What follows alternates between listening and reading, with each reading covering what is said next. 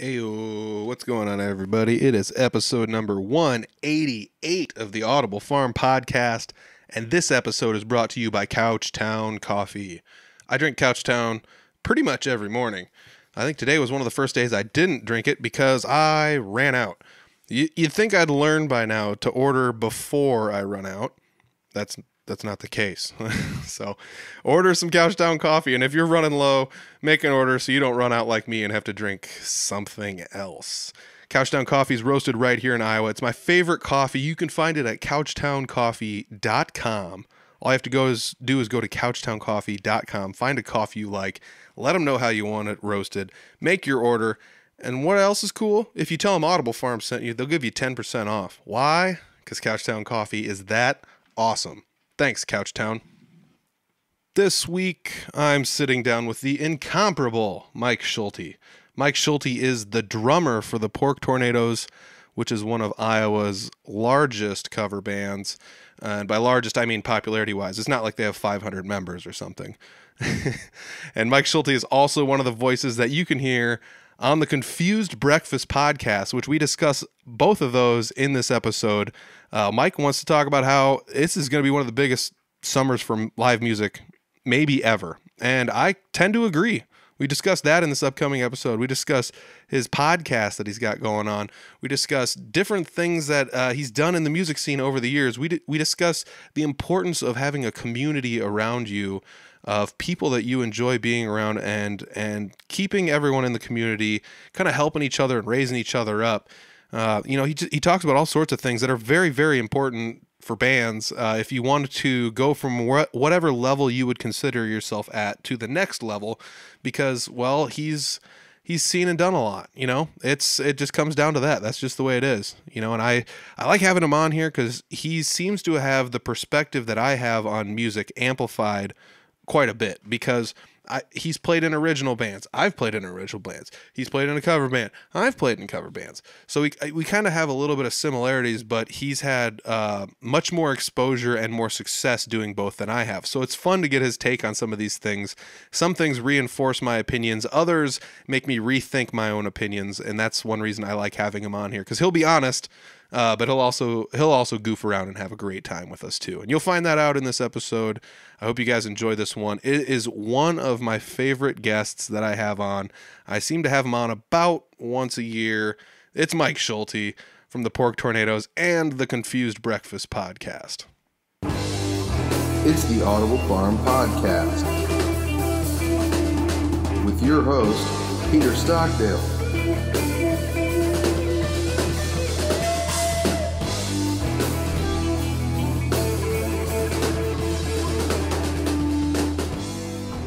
All right, I'm sitting down today with Mike Schulte, the one and only drummer for the Pork Tornadoes.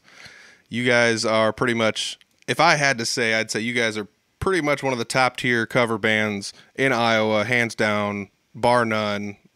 I dare someone to try to challenge it. Well, I think you're wrong. I think you're wrong. I think it's the world and not just Iowa. I think it's the world, top tier of the world. So all of your listeners immediately were like, I knew I hated that guy. Click, and they turned this off. Those guys are such cocky jerks. I'm turning this off. Well, I'm joking for anyone that doesn't know me. I love to be sarcastic. Sorry about that. Yeah. I've been lucky enough to talk to you a few times over the years and meet you in person. And yes, very, very fun-loving guy, as well as everyone in the Pork Tornadoes. You guys are all just having a blast every day out there. Whenever you guys are playing, it just seems like you guys are having the time of your lives. Well, when it comes back down to it, being in a band is a very hard thing to do.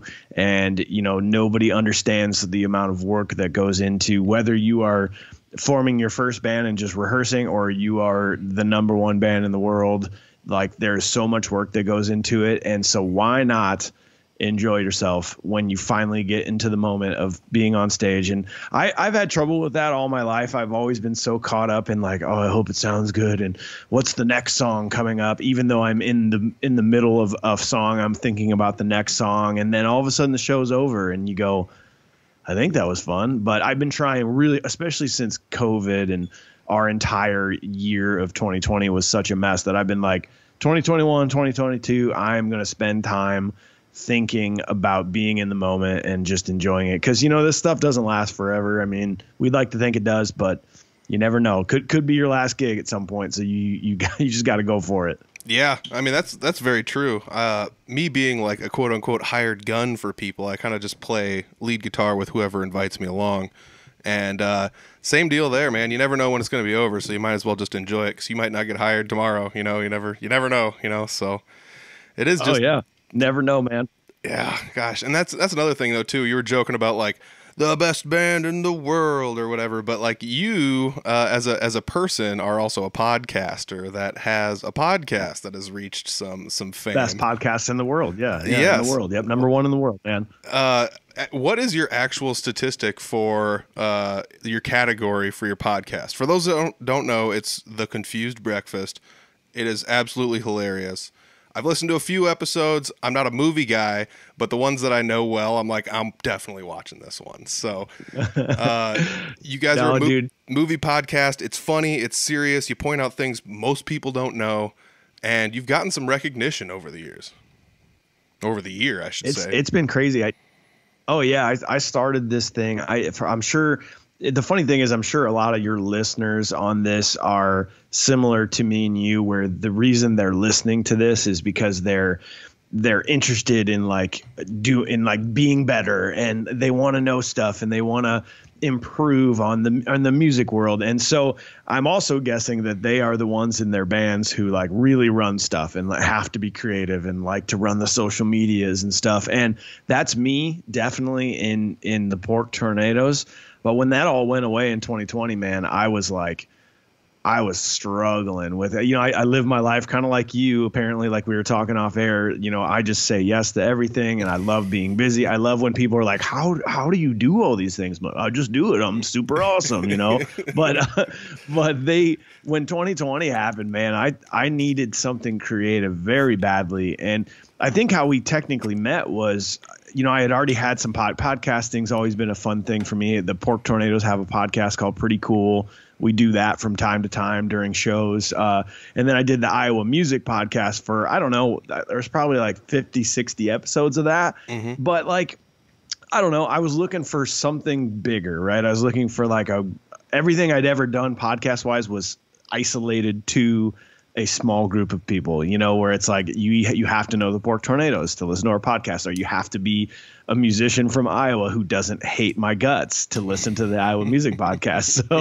So like I just, I'm sitting here going, well, what's something that I'm very passionate about that's not like music related? And for me, it's like classic movies, 80s, 90s, your favorite movies from those decades.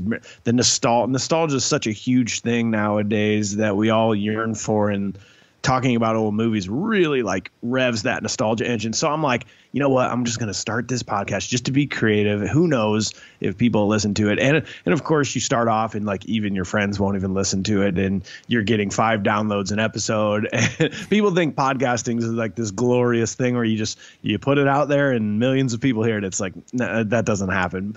But, we made sure that our product was good and we were having fun. And the more people that listened, the more they told their friends. And then one day I started a TikTok. I think we've had conversations about that before where like it's the new cool thing. And I hated it, but I was like, all right, let's see what happens here. And the crazy thing about TikTok we can talk about later is that's the smartest algorithm in the history of any social media engine in the world. And it did its job. We put out some cool content on there and it just went, I think we've had 61 million views on our Confused Breakfast platform of TikTok videos. Crap. Yeah, right. It's insanity, right? Multiple million view videos.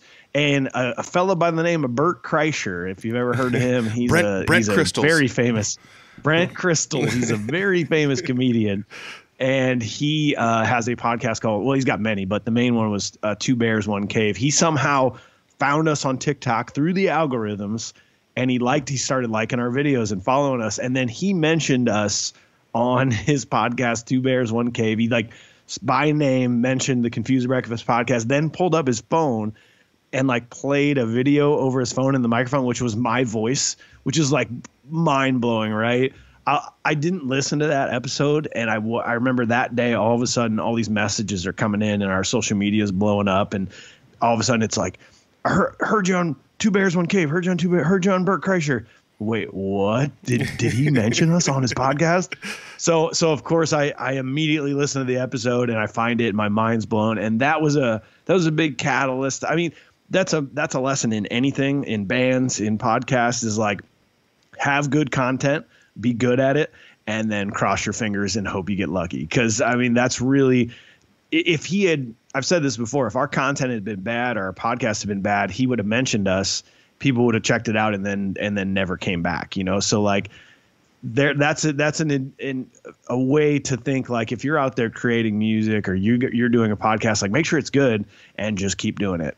And hopefully somebody will find your hustle and they will love it. And so you were asking about stats. That's a roundabout way to get there. But we hit, after he mentioned that, we were number one in the US, Canada, and Australia in like the months of October, November last year, for TV movie related podcasts in all three of those countries. It was like for about a month or two, we were number one, which was like, what? Wow. How does that happen?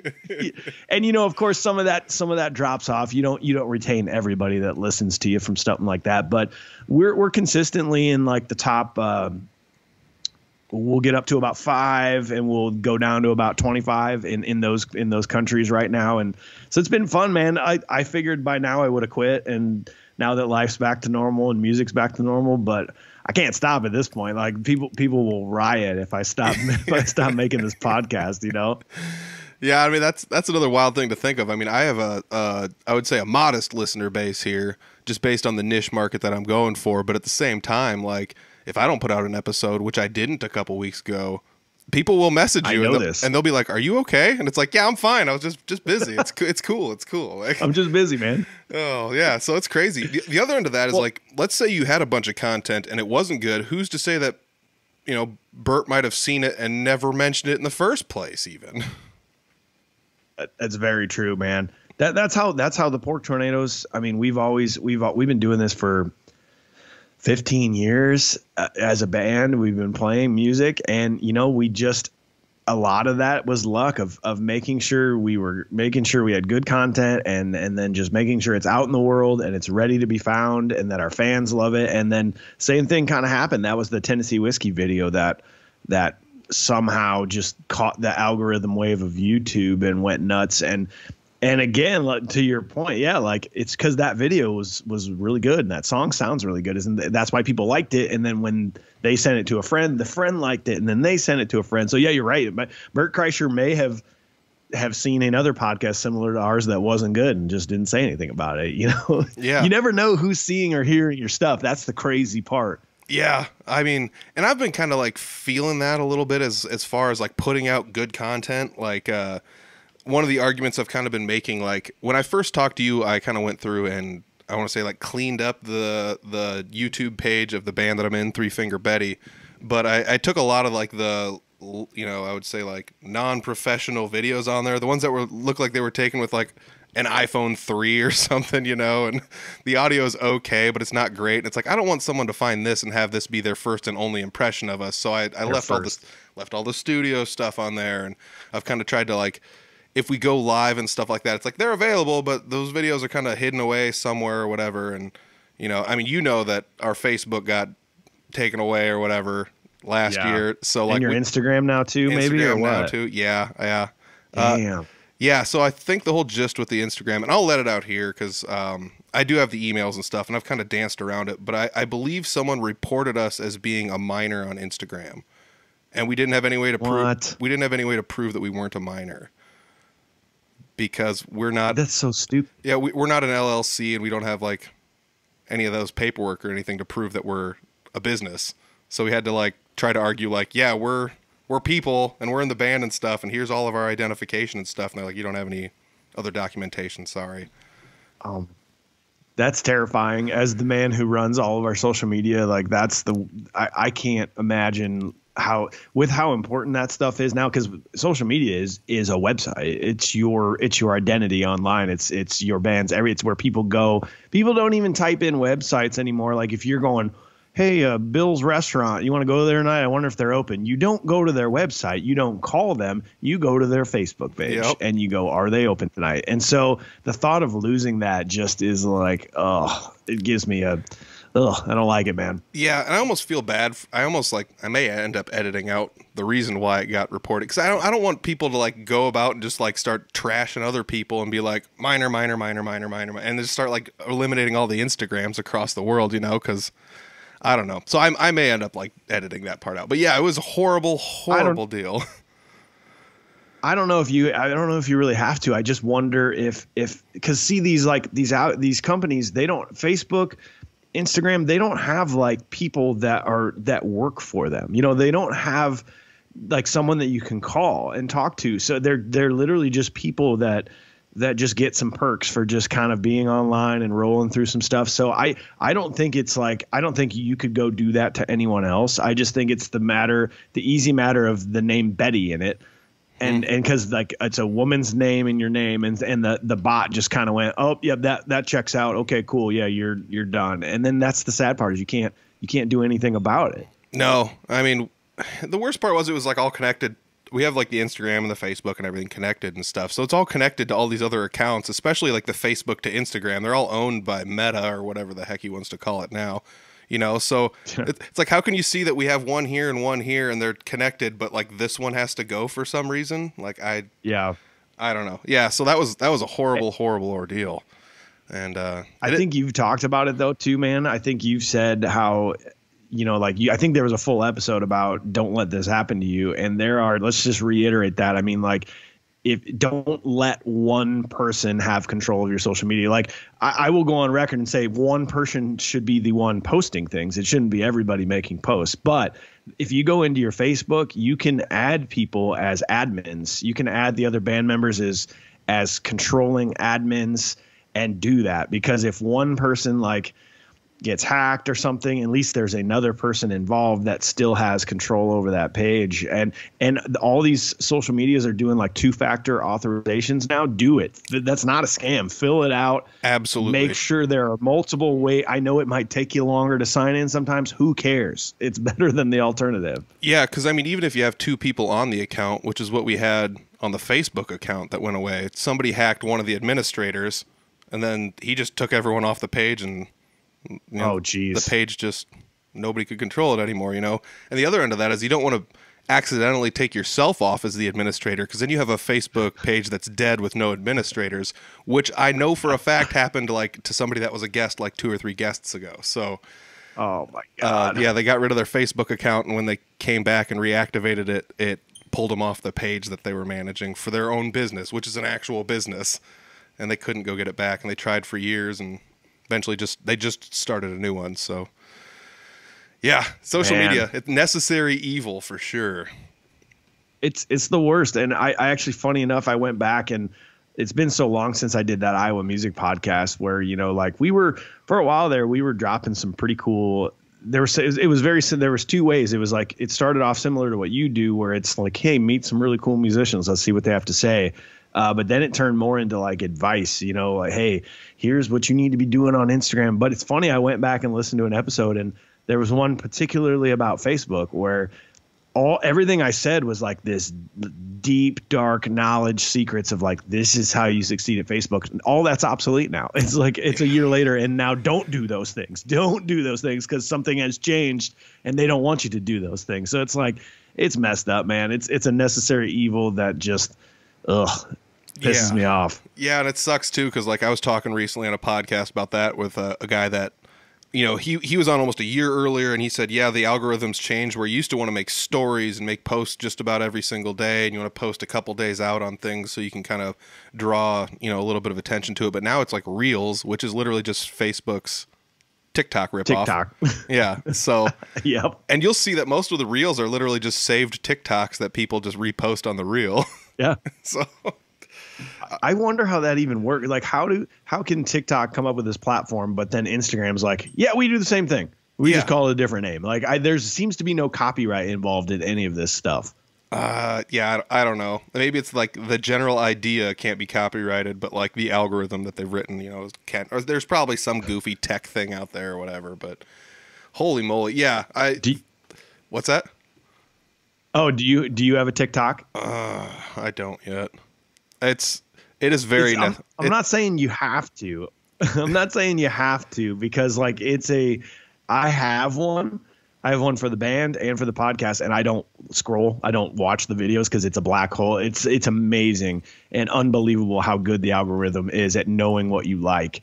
And if you're scrolling through videos and you take a 1 millisecond longer before you scroll to the next one, they're like, got him. That's exactly what will catch his eye, and we're going to put more of that in there. But I'll tell you what, man, I'm convinced, and it's going to get less and less moving forward as that platform's become so much more popular, that everyone that has a TikTok that actually posts videos, you're going to get one chance where like something you post is going to get plugged into the algorithm and it's going to go nuts, and you're going to get 10,000, 100,000, million views. I'm convinced that everyone will get a shot, because the algorithm wants you to get a taste of like the cool, like endorphins of like, oh, my shit's going viral, man. Yeah.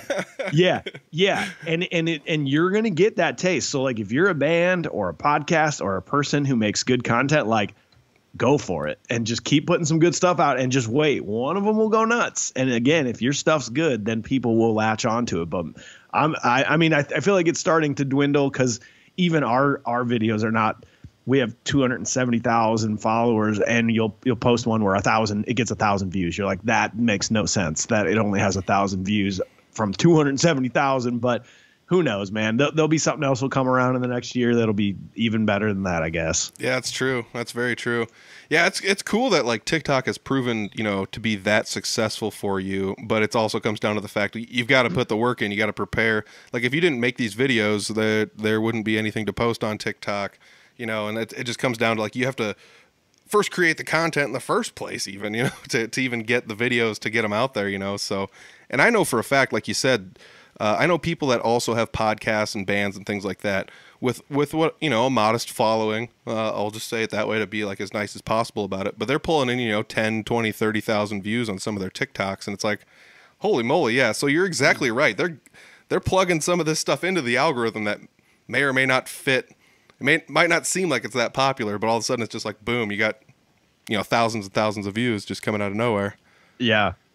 It's nuts. And I think there's probably more podcasts in the world than there are bands at this point, because I think that's the most popular medium right now.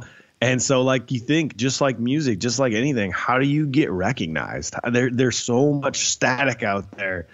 How do you stand out? I still don't know the answer to that. I think it's just hustling and having content and making it as good as possible and just going, please, please, please, please, somebody somehow see this. So yeah, no kidding. Yeah, I mean, like you said too, this isn't your first foray into the podcast realm, and we touched on it a little bit, I think, in the last podcast. But you had the Iowa Music Podcast. I found myself falling in love with that one because not only, like you said, would you kind of bring people on to meet them and kind of talk about little advice here, but you also use that as an avenue to discuss hot button issues, which is something that I think is one of my favorite things about you, is that you will not shy away from that stuff.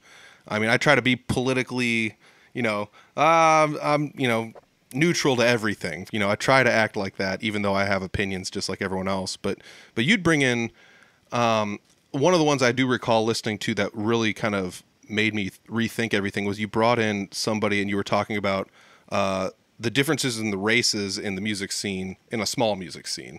And that was something that I was like, holy cow, this is just some guy from Iowa talking about this, and this is serious business. And that was one of my favorite like eye-opening episodes, as far as like, this guy's got his fingers on the pulse, And well, yeah, man, I just a little background on people that don't know me. I've been playing music for my first band was when I was 14. I'm almost 40 right now, and I've been in so many bands and I've played so many shows. I've probably played 1,000 plus shows in my life. I've recorded, I've toured, and like I genuinely feel like I do know things. Like I don't know it all. I don't have all the answers, but I think back to when I was coming up or when I was starting a band, and I was always like, man, if somebody would just come around and just be like, hi, I'm at this level that you want to go to, ask me questions. Let's talk about it. I want to give you advice. I would have just been all over that. And so like, I just started that podcast going, this will be cool. Like, this is a great way to just drop some knowledge on people and have some cool conversations. And it was weird. There was a large amount of people that were like, this is great, this is awesome. But then there was this whole other part of the population that was like, well, what's in it for you? Like, who makes you the guy that knows everything? It was so deflating. I'm sure you get that all the time of just like, there's nothing, I'm not making money off of this. I'm spending so much time just to make the music scene better and to just try to like give people a little boost and make Iowa this place that everybody's the best at. And you know what, like it just, so that's when I started really just pushing boundaries. I was like, you know what, if you hate me, then let's make you hate me more. And so, yeah, I didn't shy away from a lot of stuff. Like when COVID first started, we had some crazy conversations. And then when it was like, do we get back at it? And then, yeah, like that episode with Nassor where we talked like racism in music and just in general in life. I mean, like, why not? That's what these things are for, is just talk about stuff and see what happens, you know? Yeah, I definitely recall about the time that you quit doing the podcast. I've seen you online. You and I are Facebook friends. We're in some of the same groups together, but I recall seeing you in one particular group, and I'm not going to call it out because you and I know what it is, and everyone else will know what it is. There's one particular group online where people would ask for advice or what's your opinion on this, or like, my band's going to do this, what do you think? And every now and then you'd come in with a comment and be like, I think this might be the best way to go about that, or maybe look at going down this avenue instead. And like you said, there were people that would comment back and just be like, you know, this guy's trash, don't talk to him, he doesn't know what he's talking about, he's not smart and stuff. And it's like, he's got like million plus view videos in one of his bands, you know, and like, I was just like, whatever. I just ignored the whole thing. The funniest part about that Facebook group was I got booted because it's like regional. And so I'd like sneak in every now and then to kind of like read what was going on. And then eventually somebody'd be like, this guy's not from the area, and boot me back out.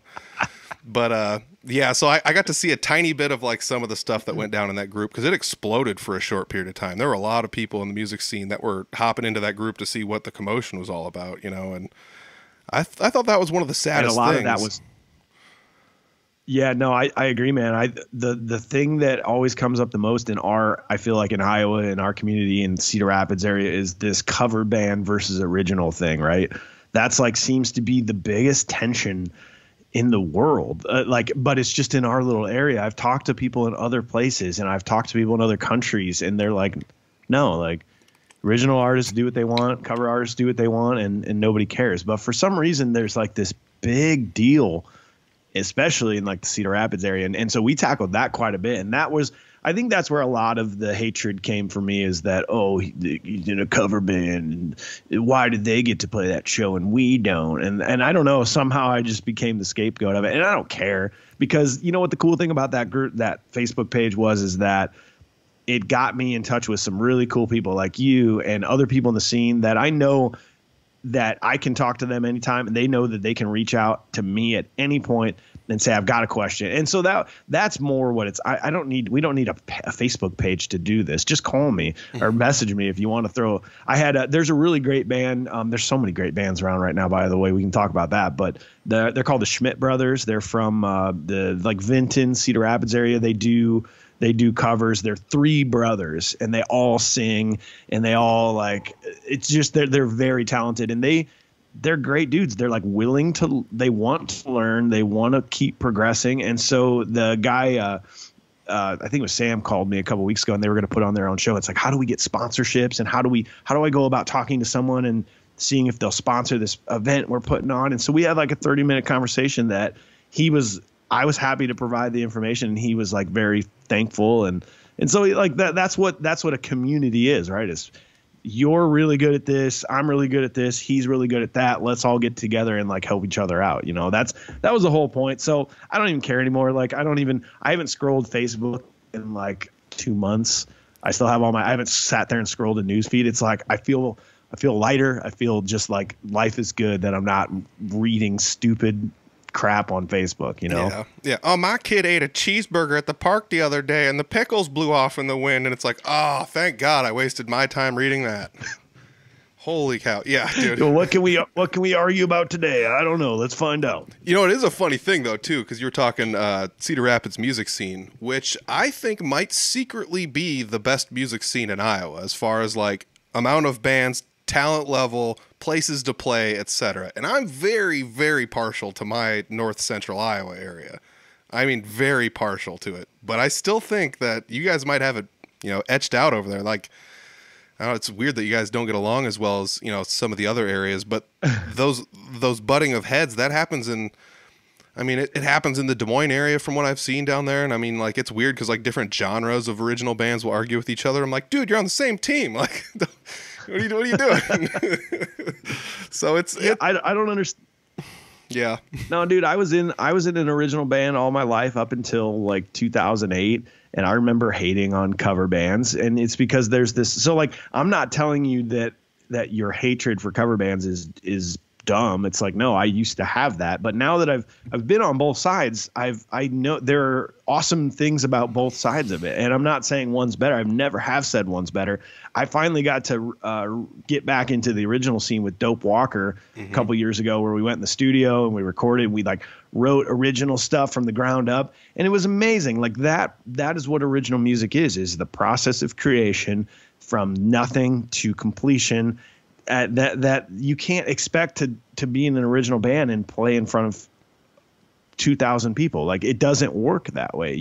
It's very hard to create something that moves people the way that famous artists do, you know? So, like, you can't go into it thinking, well, why can't they just put us in front of the Pork Tornadoes crowd and just let us play instead, and then we'll do it. It's like, that's not how it works. So, you know, I get it, man. But I just don't understand why people don't just work together and just like go, oh, okay, I can learn that from them and they can learn that from me, and let's just like have a good time, because that's what music is awesome, you know? Yeah, I totally agree. I mean, it's kind of weird because it'd be like a painter telling a sculpture artist that their sculpture art is not art or something. You know, it's so weird to think that one justifies being art more than the other.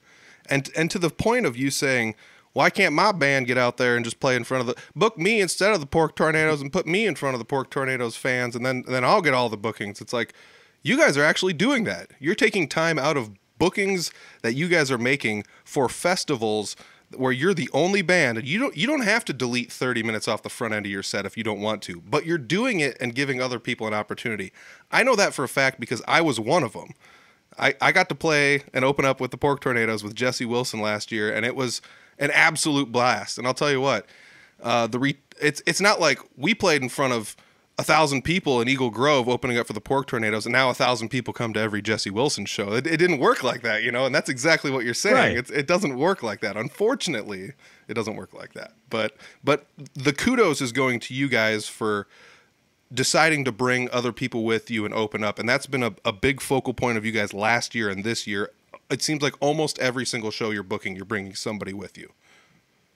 Any chance we get, we want an opener. There's many reasons for that. Like, one, it's hard to just start the show. You know, like it's nice when there's a buffer between us and when people arrive, and you get a couple more drinks in you.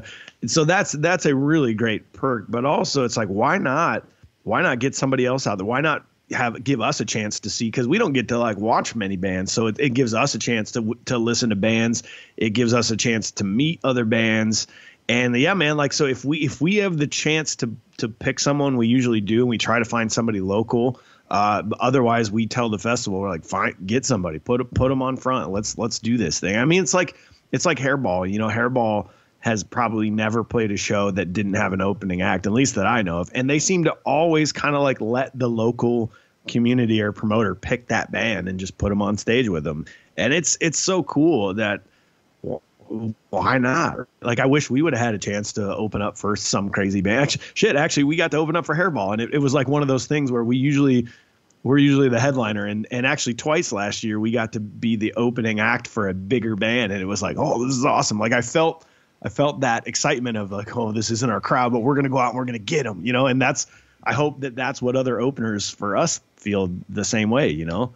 Oh yeah, I can tell you hands down. Like last year, I was so excited for it. I was so happy to do it. You guys got booked again this year at the same venue we ended up playing with you at.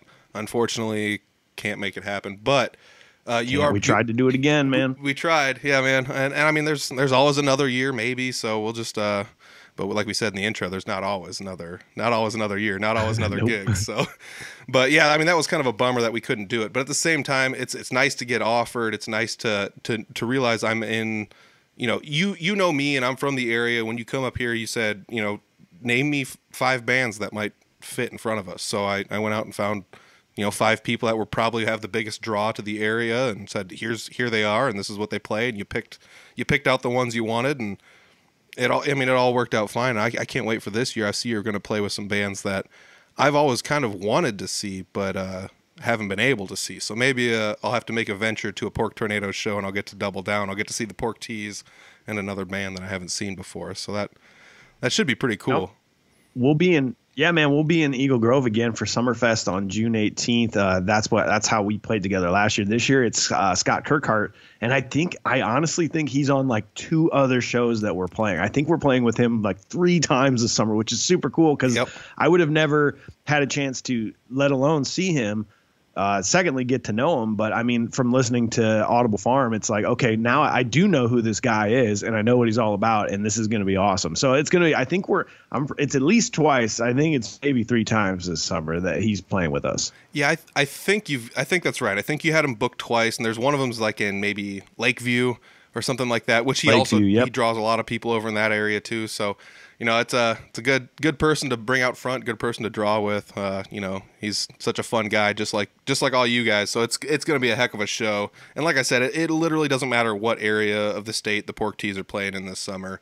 Go watch them. Go enjoy a local opener. And if the opener's from, you know, you never know, they might be from 2 towns over, and you'll get to find some new favorite band that you didn't know you enjoyed. Open it up for the Pork Tees this summer. Dude, one thing that just came up from what you said though is that it's a lesson in being a good part of the music community. Is I asked you, I said, hey, since you can't play, name some bands and some artists that should be able to open for us. And you know everybody, and you did not give me every band. You gave me like 3 or 4 that you're like, these are good people. And they are nice, and you should pick them. Where if you're a trouble starter, you're a troublemaker, good luck getting shows. Good luck being brought up in conversations of where people are talking and festivals. We need a good band, and there's going to be somebody on that committee that's like, no, those guys played at our bar last summer, and they are trash humans, and do not let them on this festival. You know, so like you got don't burn bridges. I swear. Oh, that's a tough one to learn. I know that for a fact. I spent, let's say the first 20-ish years of my life burning bridges. That's like all I did. So I've been spending the last like 15 trying to build them all back up. But yeah, and I mean, like that's another thing. You could have asked me like, hey, who should open up for the Pork Tees? I could have just been like 3 Finger Betty, you know. But like, yeah. Is it going to be a great fit? I don't know. So that's another thing, is like you got to be a little bit tasteful with your selections and things like that. And I'm happy to throw around ideas for bands like, I need somebody from your area that plays this kind of music. All right, I know 3 of them, you know. So I know a lot of people that play a lot of different styles of music that would be more than willing to open up for shows. So where are you guys going to be at this summer? Yeah, it happens to be quite a bit. Where are you guys going to end up playing? Oh, dude, we are all over the place. This will be our busiest summer we've ever had. I mean, because everything in 2020 canceled and moved to 21, so then everything in 2021 moved to 2022, and now 2022 wants more music. I mean, we've been booked solid every day, every open available date this summer for months, and we're still getting 4 to 5 inquiries like a week of, hey, can you come play street dance? Can you come play this? It's like, no, we can't. But I mean, dude, it starts off. We're in Pella on Saturday, which I don't know when this comes out, tomorrow or something like that. It'll be out tomorrow. Yep. Yeah, we're in Pella on Saturday the 14th. Then we go over to Dubuque, Clinton, Wild Rose. We're at Lakeview. We're in Adventureland for their summer series. We're playing this big ass show in Vinton, Iowa on June 11th. Eagle Grove on the 18th. The huge festival in Cedar Falls on the 22nd. We're in Breda. We're in Rhinebeck. We're at Ankeny Summerfest, Charles City, Emmitsburg, Ragbri, our big McGrath Amphitheater show in Cedar Rapids. I mean, we're going to. I think we got 3 shows in Illinois as well. We're going to Princeton, Chicago, and Decatur, Illinois. So it's gonna be nuts, man. The only thing I'm crossing my fingers for is good weather, because last summer we didn't get a drop of rain on us the entire summer. So I'm like, here comes the rain every show, karma, you know? Yeah, and I don't want to jinx you, but you did have one show that was canceled this year already, didn't you, due to weather? No, I don't think we did. We had New Year's Eve canceled. That was the only show that I think's been canceled. All right. Unless I'm just totally forgetting something. Oh, well, I mean, I could be wrong too. It's tough for me to keep track of everybody's everything, so Right. But yeah, I mean, that's crazy. Like you said, 2020, I mean, you couldn't really play any shows, and then it was 2021. There were a lot of people that wanted to play shows, and now we're in 2022, and I almost don't see anybody arguing the COVID argument anymore. So that means every single band is going to be playing as much as they can, pretty much. Every town that had a festival that couldn't do one for the last 2 years, they want to have one this summer. They're booking. I mean, every place is booking all the time. I started that Facebook group, and I just started tossing events in there, and it's like, some days, just in my region, there's 13 shows going on this weekend. Like, in my area alone, There's a lot of shows. No, I think this summer will be in the most live music ever in the history of the world. I just really, especially in our area in Iowa, I just think there's going to be music in every town, on every street corner, every Thursday, Friday, Saturday, Sunday, because people obviously that was one of the things we all missed back in we took for granted. We took live music for granted. We're not going to do that again. We're going to spend our town money, and we're going to have big parties. And so I've got a theory that, I mean, not only is there going to be this much live music going on, but I think every band has the opportunity to jump up into the next tier, so like some of these national bands aren't able to come around. So the big regional bands now take those giant leaps up into national touring arena levels. And then the lesser regional bands jump up into where those guys were. And then the town band ready to break out jumps into being a regional band. And so I think if you're especially a cover band out there and you've got your stuff together, you just watch out. Yeah. This summer you're gonna get all those last minute bookings, and they're gonna be big stages and lots of people. And so if you're not prepped yet, like, make sure your press kit's looking good. Make sure you're practiced and polished, because I think it's gonna be a big summer for a lot of bands that are looking to take the next step. Oh, absolutely. I mean, I can vouch for that just in the simple fact, not me personally, but I've had people on the podcast within the last month or two that just, they have the cover band, they fired everything up, they're all practiced up and good to go. And once they got 2 or 3 bookings under their belt and played those live shows, everyone saw how good they were. And now they've got triple the bookings they had a month ago, not because of me, because they went out and played a couple shows and people saw how good it was. And they're like, oh, we're booking you for this town, we're booking you for that town, you want to play on this trailer at this fair. I mean, they're booking them for everything. So you're 100% correct. If you gotta come correct, yep. Though. You gotta come correct. Like I said, you can't just send them like an iPhone 3 video that somebody took 6 years ago and be like, this is what we got. Like, how's it sound? Might not get the bookings. No, you got to be ready. And in fact, it's probably too late. You probably needed to already do that work the last couple of months to get these big ones. But, I mean, there's still chance they're going down. It's like this town festival's going down the phone chain list of going, well, Hairball's booked, well, Pork Tees are booked, and they're going to just keep going down until they find a band. So because they're having this festival and it's going to happen, and there's going to be a lot of people there. So whoever we can find is going to play it. And that's when you're going to get your advantages. Mm-hmm. Yeah. 100%. I mean, you and I were talking before the podcast. I have been busier than I've ever been in my entire life now, like just trying to keep up with multiple bands, multiple practices, multiple shows a week, guitar lessons, podcasting, etc., blah, blah, blah, blah, blah.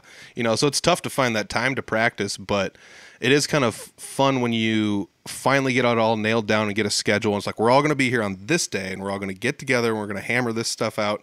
We've got these 3 hot points, so at least if we go into the next show, these 3 parts of these songs will be spot on, you know, and you can always come back and tackle a new song the next practice, or 2 or 3 more or whatever, before you know it, your whole set's hammered down, you know. And let me ask you this. I mean, we talked ad nauseum about practicing and coming correct, and it's been a while, I feel like, since we've talked about outsourcing some help from other people. You guys are also very good at that. You bring people with that sell your merch for you, so you don't have to go in between sets and stand there all sweaty at a table and take $10 from people, you know, and make change. And, you know, so it's really cool. I thought that was one of the coolest things ever. It's like, yeah, you're paying this person to be there, so they're working and they have a job to do, but still, it's like you're pretty much invited somebody with, they're selling your shirts. It's something you don't have to worry about anymore. And as long as you can trust the person to be honest with the purse strings, it just takes all this stress off of the show. I know you guys have also done that with photographers, with videographers, with people that do lights, people that do sound. I mean, you guys have pretty much taken every aspect you could take out of what would be a professional band and said, I got somebody for that. I've got somebody for that. I've got somebody for that. You had roadies the last time I was there to help you load stuff. And I know people are just like, oh, the pork tees are so fancy, they need roadies. No, the pork tees drag a lot of stuff with them to shows. Trailers. You saw our trailer door. Yeah. Front to back, top to bottom, the whole thing was full. Yeah. So you guys definitely have plenty of gear to bring with you. So let's talk about the importance of maybe outsourcing some of that stuff to somebody else in the community, so maybe you don't have to worry about dragging lights with you and setting them up and making sure they're working, and you can just focus on playing drums or whatever. Yeah, it's a mindset thing, man. I mean, when you're as busy as we are, and you're getting as old as we are, and you've got all the extracurricular family stuff and stuff going on in your life, you don't want to also set up your gear and tear down your gear and make yourself more exhausted. And so, like, as more money started coming in, we knew that we needed to hire people, because there's nothing worse than mixing your own band from stage. Like, you're the sound guy, but you're also in the band. It should never happen. You should never, ever do that. I mean, I don't mean it, because we've all done it. We've done it. And so if Dude, if that involves finding somebody that you trust that has a good ear and paying them $50 to just be there, to just run the faders, like, you got to do it. Mm-hmm. And if you're injured and you've got an early morning the next morning and you need help loading stuff, like, you got to hire somebody. And we can make more money on merch if someone's always there instead of while we're playing. So we got to hire somebody. And it just, it just makes my mentality easier to just be up on stage and play the show. That's why all famous bands don't do anything, because they need to focus on the show and have a good time. And so we hired roadies. We always bring 3 people with us, just techs that come to the show. They've been doing it for the last 4 years, where they arrive, they take our stuff out, they set it up, they monitor the stage while we play, they take it down, they put it in there. And I know that sounds like prima donna, but that's the moment I've played in front of 20,000 people at Rag Riot. We've sold out the Paramount Theater. We sold out McGrath Amphitheater. The time that I felt like a rock star the most was when I had someone setting up and tearing down my drums. That is like the most valuable thing in the world, is to know that I just don't have to, like, break my butt during the show, and then now I have to do it afterwards, when all we're trying to do is just talk to fans and sell merch. And then there's nothing worse than spending an hour talking to fans and then turning around and your stuff's still on stage and you still have to go through that. So I know it's definitely we've been called prima donnas for 5, 6, 7, 8 years now. And if making enough money to employ good people in this community and have them make sure our ship runs, then if that's prima donnas, then cool. That's what we are, man. Yeah. It's to me, it's no different than, like, why would you get mad at a local business for employing people? It's like, screw this restaurant. I mean, their food's great and stuff, and the presentation's awesome, but they hire people, so they suck. It's like, no, you wouldn't do that. You wouldn't do that, man. It's so funny. But yeah, I mean, you're bringing up a really good point that a lot of people probably don't understand, and it's probably not talked about enough in music podcasts, is the fact that if you are playing a show, let's just say it's Eagle Grove, 2+ hour drive, let's just say it's 3-hour drive one way. Let's say it's 3-hour setup time, maybe 2, and then let's say you play for 4 hours, and then you have a 2-hour teardown time, and then you got to drive back 3 hours. We're talking 20-hour day here, If I was in your shoes, I would literally be doing anything I could to augment or like reduce the amount of work that I have to do. You know, I don't want to. I could deal with the driving, yes, but if it came down to like by the time you started, you'd be all sweaty and be like, I don't even want to play drums now. You know? Yeah. If we ever go back down to if we lose popularity and our rate gets lower and lower and lower, the last thing that will go is our roadies. And then at that point we will cease to be a band, because I'll take $0 at that point as long as I don't have to do it.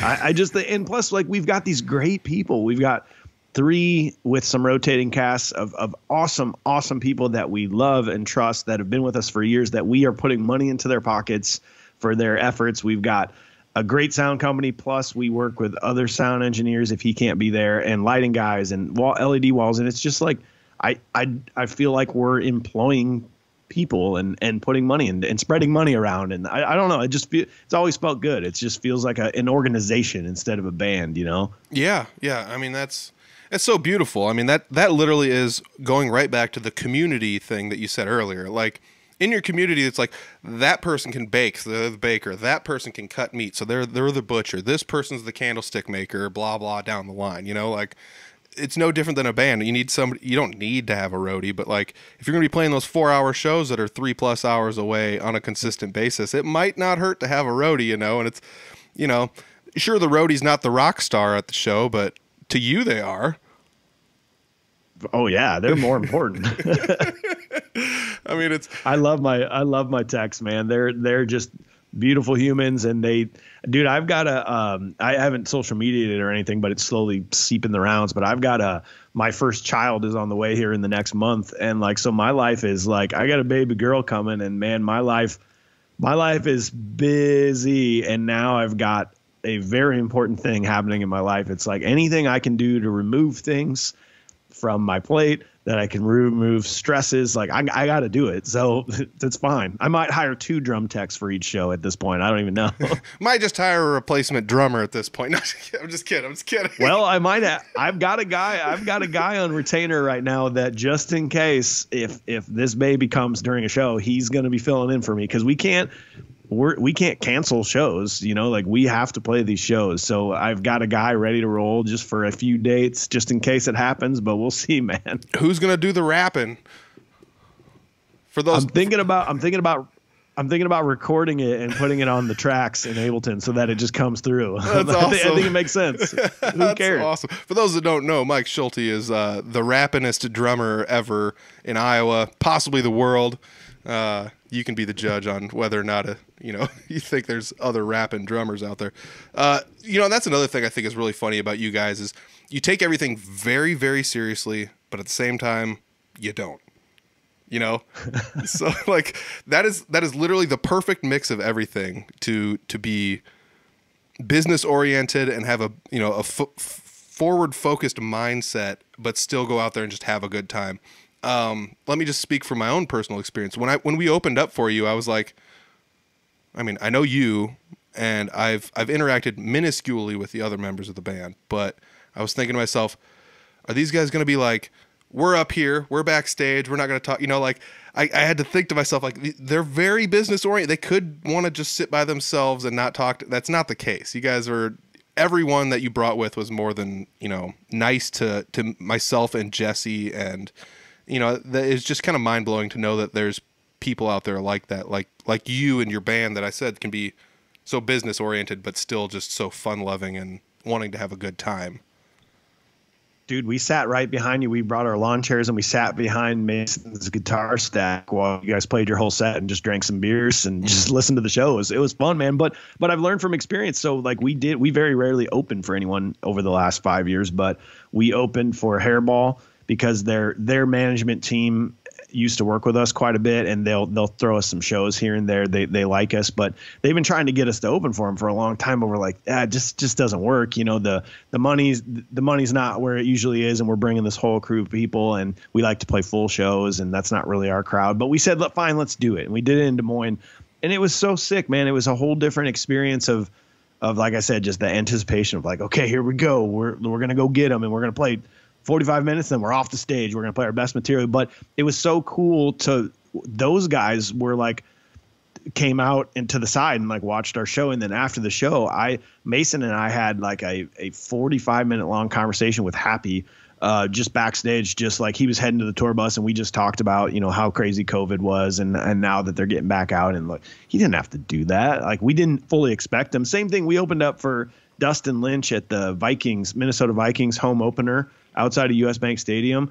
And, you know, of course, like Dustin Lynch didn't talk to us, but his entire crew and their drummer and their bass player, like we hung out before and after the show, and they were, I mean, like, you don't expect, you're not expecting anything, but the fact that they made that happen, and they just said, "Hey, great to see you guys. That was awesome. That was super cool." You know, those little things go a long way. And so it's nice to recharge ourselves with that, and then continue to act that way as we always have, you know, to the other bands, because you just flip the script a little bit. You go, "Oh yeah, this is kind of cool. You know, this is kind of a cool thing." Yeah. I mean, it'd be so cool to have a band, and this is just me just like whimsically thinking out loud, but like it'd be so cool to have a band that was good enough that could warrant having an opener and have openers that would want to open for you. You know, like that's another thing to think about, is the fact that, you know, I mean, obviously, yes, you get the views, the people come, you're booking the big festivals that people would want to play anyways, but you're inviting people with and they're saying yes. But like it comes back down to, if you were just a band full of non-personable people might just be like, I don't know. You know? I don't want to do that. Yeah. So no, and there's situations where you're opening for a band and it's not hospitable, and they're like, "You can't move, you can't touch my stuff, and you if you're not, we're gonna pull the plug if you're not done by this time." Then that's not a good situation. You don't want to be there, even if it is a really good payday and there's gonna be like 10,000 people there. You don't want that aggravation. So yeah, it's a mutual thing here. It's a community. We are all together on this. Like, it's just got to remain that way. Yeah. It's so nice. It's so nice to see that, you know, even though there was like a little bit of backlash just from you literally giving people advice on the internet, that you haven't soured off at all. So it's super good to see that you're still, you know, the good, fun-loving person that you started out being. And it's also nice to know that, like, even though you have a podcast that is literally like one of the best podcasts that's out there, you know, given in its category, it was #1 for a while, you know, in 3 countries. So like, it's nice to know that like you guys are still, you know, you're still local. It's not like you were just like, well, we're all moving to LA now. You know, it's not like you were just like, we're picking up and we're changing everything. I'm cool now and nobody else is, so we're out of here. You know, you're keeping everything as local as possible, and I absolutely love that about you guys. Well, and it's weird, man. I told you the reason we started that podcast was to have something a little more global. But what's weird is, like, I don't think that many local people actually listen to us. So it's like everyone that listens to us is from elsewhere. Mm-hmm. And so in Iowa, people are like, I've never heard of that podcast. But elsewhere, it's like, oh, my God, we're talking about doing a live show, man. I don't know if you've ever thought about it, but we think in September we are going to do a live podcast taping where we're going to sell tickets and have people come. And there's people that like our Patreon members that are going to fly. They're going to buy plane tickets to fly here from California, and they're going to stay a couple nights so that they can come watch us talk on a microphone. It's mind blowing to me, man. But I'm just going to keep going with it, and hopefully people listen to it. And I even dropped a bomb. I like I said, I hadn't put the baby girl thing on social media. So I even, in the last episode, I think it was the Spaceballs episode, I said it in my intro. I was like, well, you know, we got a lot of things going on. I got a girl coming. And it was like a test to see how many of my maybe close circle friends listen to it. And I got like 2 messages going, wait, what? That was it. So it's like not even like my immediate circle of friends listen, but the whole freaking world does. So whatever. Yeah. Well, I'll have to say in my defense, I'm not a Spaceballs fan. Oh, there you go, man. I like me some Star Wars, but it wasn't until like 5 years ago I started watching Star Wars. That's how far behind the curve I am with movies. So, but I did see you teased possibly doing a review of Basketball. So it came out today, man. We did Basketball. We had a fun time with that one. I'm listening to that one on the road Basketball's out today. Yeah, dude. Top Gun. We just recorded the Top Gun, the 1986 one, in honor of the new Maverick Top Gun that's coming out. I didn't even know there was going to be a new one. We like to, oh, dude, it's been in the works forever. And here's what's crazy: there's Oscar buzz about Tom Cruise's performance in this new movie, and they're talking. Some people are saying it's like the best film of the last 5 years, and so like that's weird for us to think because the old Top Gun's just cheesy and like, oh, whatever. But I don't know. We're going to go see. We have a private screening the night it comes out. We reserved a theater in Cedar Rapids, and we're going to go see it, and then we're going to do a review episode on it. But I don't know. Top Gun Maverick might be like a really good movie, and we just don't know it yet. Yeah, that's true. Yeah, and I mean, I wished I watched more movies, and like I said, I'll go through it. I love watching your clips is what like really sucks me in. The one with the dude with the big jaw. You're gonna have to help me out. He's got the villain jaw. Oh, the world's greatest jawline. It was from Red Dawn, the movie Red Dawn. Yeah. I can't remember his real name, but he played Mickey in Pee-wee's Big Adventure. Yeah, totally got me off guard. I don't know how you guys like. I don't know if you're looking this stuff up or if you like, oh, I've seen this guy somewhere. He's here. But I have zero facial recognition skills. If I see somebody in a movie and it's like, oh, I guess that's the same person. Or if like a famous person walked by me down the street, I would not notice. However, the weird thing is if they said something, I would notice the voice. As weird as that sounds. Right. So you're more audio associated, but no, I've always had that weird memory system from classic movies is I remember all the quotes. I know the inflections of their voice because I saw them so many times. I just loved watching it. So I'm the guy that will go, oh, that actor was in that movie. Like that's just how my brain works. In fact, Spaceballs, though there's a guard in Spaceballs that is Needle Nose Ned from Groundhog Day, Ned Ryerson. Like, and I just always see those like, and I like to point that out because we're making this for people that are like us. So I feel like people like to hear those. Oh, I never knew that guy was in that. Oh man, Well, yeah, I mean, that's what's extra fun for me when I like watch those clips is it blows me away. It's like I never in a million years would have known this. So it's kind of cool that somebody else is out there with their finger on the pulse telling me what's up, and it's.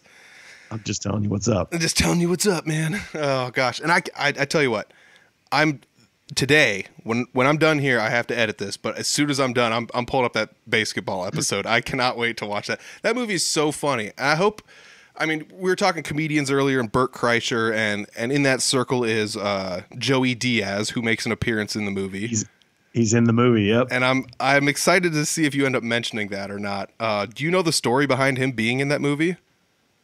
No. What happened? He showed up to do like a tryout, like an acting tryout somewhere else, and he walked in there, and they were pretty much just like looked at him and like, "You don't got the part, dude." And he was like, "Well, shit." And he walked out, and someone else was just like, "Hey, you're supposed to be in this building." And he was like, "Okay." And he walked in there, and it was a tryout for basketball that he didn't even submit like an application for, and they were like, "You're supposed to be in here, buddy."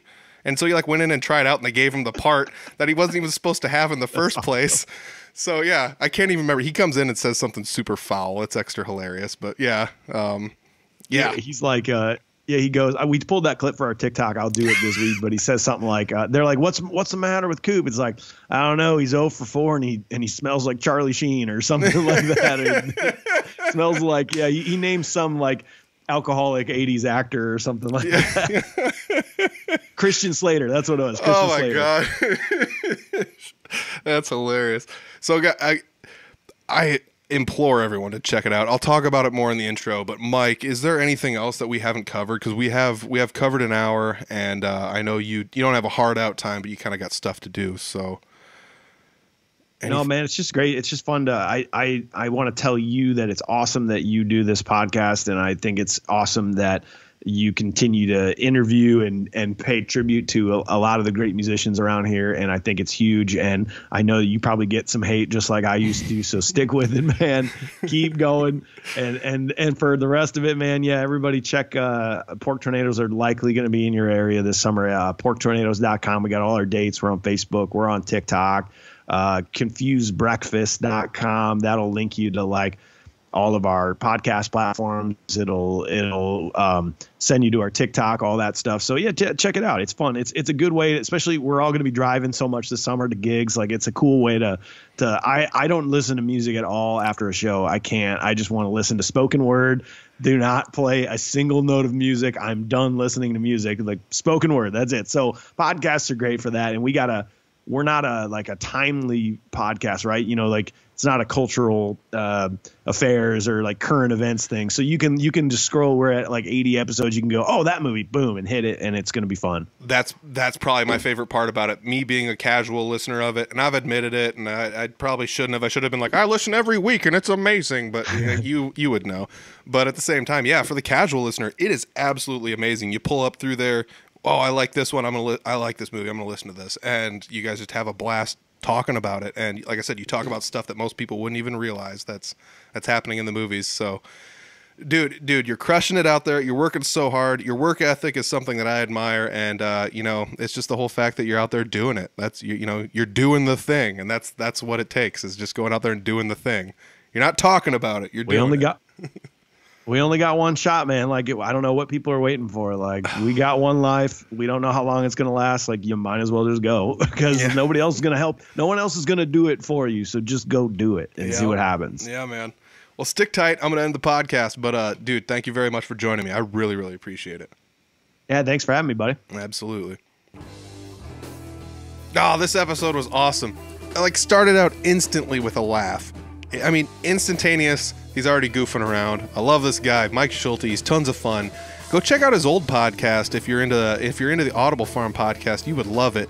But if you guys like movies, and I know pretty much everyone watches movies, even me, a self-proclaimed non-movie guy, can still find movies that I really, really enjoy. And Mike's podcast, The Confused Breakfast, they talk about movies. I mean, it's if this was your first introduction to that being in existence, I heavily, heavily suggest you check it out, especially if you like movies. I found episodes on there that I really, really enjoyed, and like I said, I'm not much of a movie guy, and I know for a fact, as of the day we recorded this, I'm going to hop in my car and drive somewhere, and when I'm doing that, I am going to listen to the episode that they did recently with basketball. It's going to be so good. I know it is. The guy finds success everywhere, and it's because he works hard and pays attention to detail, but also because he's fun-loving and has a great time doing all these things. It's about attitude, and it's about performance, and that's what it is. And he's talked about that in ad nauseum almost when he comes on here. It's one of my favorite things to talk about, because he is one of the people in the music scene that is working the hardest, as from what I can tell. And what might not seem like a lot of work to other people, it's just like, well, somebody just books them and they got roadies and derp. I get it. I really get it. But at the same time, if I was in his shoes, I'd be doing the same exact things. So hats off to Mike for just going out there and crushing it, doing all the hard work. If you guys are looking for what he's doing now, like I said, you can go to down below. There's links to everything. There's Pork Tornadoes links down there. There's Confused Breakfast links down there. I don't have a link down there to the Iowa Music Podcast, which is, last I checked, was still on streaming services. If you guys are listening to this, I guarantee it's wherever you're listening to this. You could probably find a copy of it. So check that out too if you're interested in the Audible Farm podcast and you want to check out some more music related stuff, some hot button issues, some hot takes from some great people, and I can't say it enough. Confused Breakfast, he doesn't need any more listeners on that, but I would tell you what, listen to it. Absolutely go listen to it. It is so much fun to listen to those guys. The clips they post are amazing too. The clips they post will absolutely suck you in and be like, I have to watch this episode. So I dare you to go watch some of their clips and then not listen to an episode. It's so good. It's so good. Otherwise, Pork Tornadoes, tons of shows coming up this year. I will not be opening up for the Pork Tornadoes at any shows this year. It's a sad deal, but guess what? That leaves room for other people. Go watch your favorite band if they're opening up for the Pork Tornadoes. You have no excuse this year. It is an absolute must to go see these guys, and pretty much no matter where you're playing in Iowa, you're going to be within a 30, 40, 50-mile drive of the Pork Tornadoes sometime this summer into the fall. So definitely check it out. Mike Schulte is, like I said, one of my favorite people, and he makes good stuff. It doesn't matter what kind of content he's making. It seems like he's making good stuff. So hats off to him, doing all the hard work. Check out the links down below. Pork Teas, Confused Breakfast. Down below those links, there's links to Audible Farm goodness. You can check out the Audible Farm shop for merch.